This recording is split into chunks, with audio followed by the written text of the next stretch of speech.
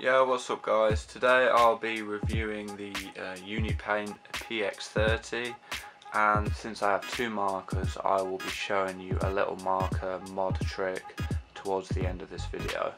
Back in the day when graffiti branded products such as grog and crink and etc. weren't a thing, these are one of the most popular markers that writers would use, and it's pretty much just because it's a permanent paint marker. So as you can see, this is the PX30 model, which is the chisel tip, but they do come in some smaller sizes like bullet tips. I think they come in 2 or 3 different sizes, and they also come in a range of different colours as well, from silver, reds, yellows, I think there might be a blue as well, and they're obviously produced by Uni. Now some of you might know, some of you might not know, but Uni also produces Posca, so essentially this Posca is Uni Paint's younger cousin essentially. They're pretty much the same, apart from Uni Paint is oil based while Posca is water based, and because of how Posca is water based, it's a lot more popular because of it being non-toxic and cheaper as a result, and just more user friendly, so therefore they have more colours and different sizes. These, like many markers of their kinds, come with a felt nib, and yeah, these are just a felt chisel tip nib. I'm pretty sure they're the same. I don't know whether it's the same company that produces them or whether it's the same sort of materials, but the Montana Black range uses these chisels, so does Posca obviously because it's Uni, and well, oh yeah, Cleon markers do as well. So like I said, it's a oil based paint marker, marks on anything, oil base, and similar to the alcohol markers, since they're not water based, you do need to shake them really well on every use just to make sure that they work. So yeah guys, I've just shook the marker up for at least 5 minutes to make sure that it's properly shook up so it doesn't damage the nib or anything. And the first test, as always, will be on paper, so I'll just prime the marker now.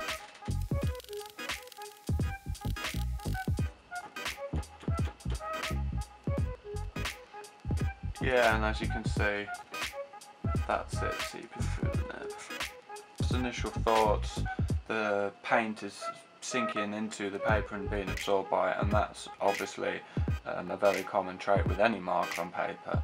Since it's a common trait, it seems to work a lot like an ink marker, like, I don't know, like a Sharpie. I think these markers are supposed to be glossy, but yeah, I mean, it's not streaking. I mean, obviously, well, even when you go past it doesn't really streak that bad. The chisel tip's nice and sharp. Obviously, once you've used it quite a lot though, it'll wear down. And yeah, it's just decent so far. Nice bold colour of lines. Yeah, it just seems to work on paper. Okay, really. So next test will be cardboard.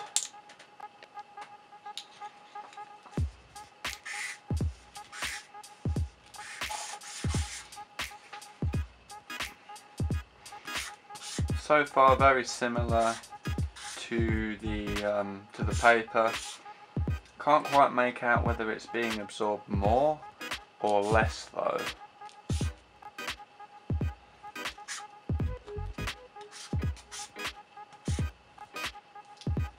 Yeah, once when you first initially do a stroke, it seems to be less, but after a while the paint then sinks into the cardboard and then therefore resulting in some of the colour. I'll now be doing one on plastic.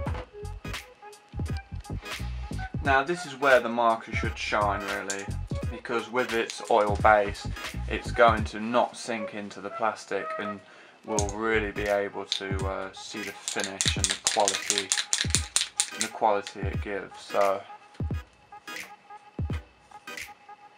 flows really nicely and is really opaque, and it's just genuinely pretty thick paint. I mean, I don't know whether you can see on there, but and also I've just noticed, because of the surface it's on, it also does have a glossy finish, like I mentioned previously. But with obviously the tip being a chisel tip, you can get fine lines using the nib, or you can get broad strokes using the entirety of the nib.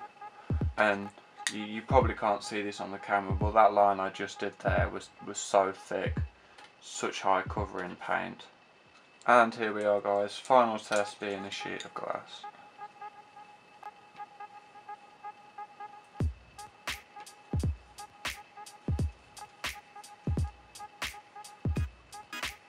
But yeah, exactly the same as on plastic.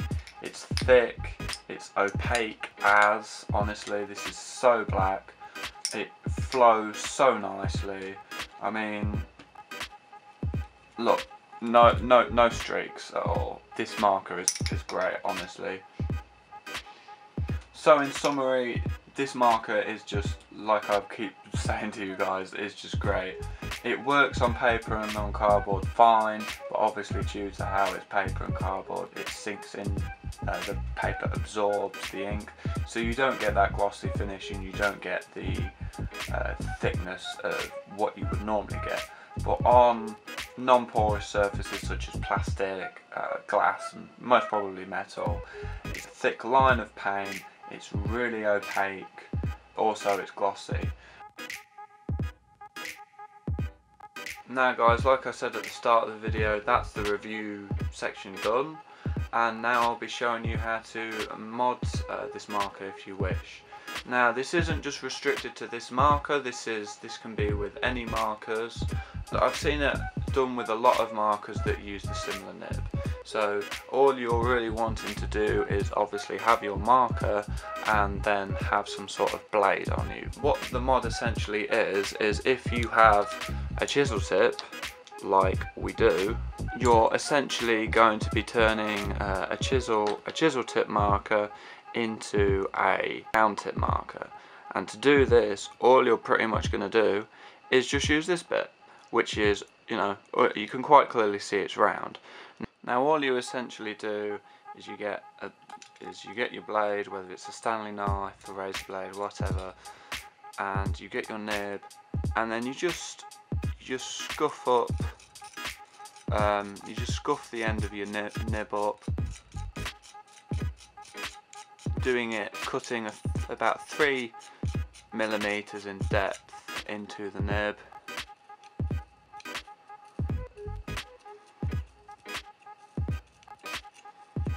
And then this loosens up the fibres.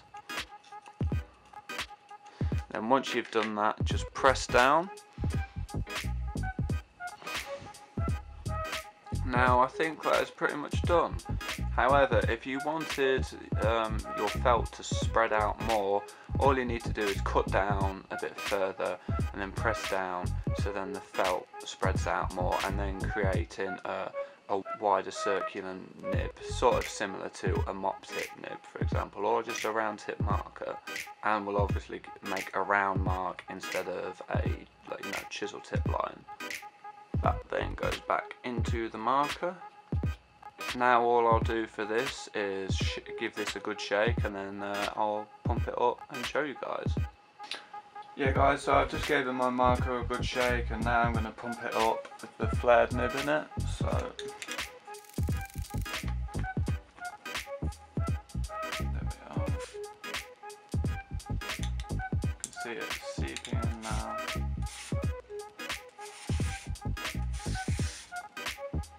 Now obviously, because of the characteristics of the nib, you are most probably going to get a bit of streaks in the corners. You can see when I'm going fast there is a few streaks, so you're not going to have that not streaking quality as with the normal nib. But yeah, this is just a quick test on cardboard.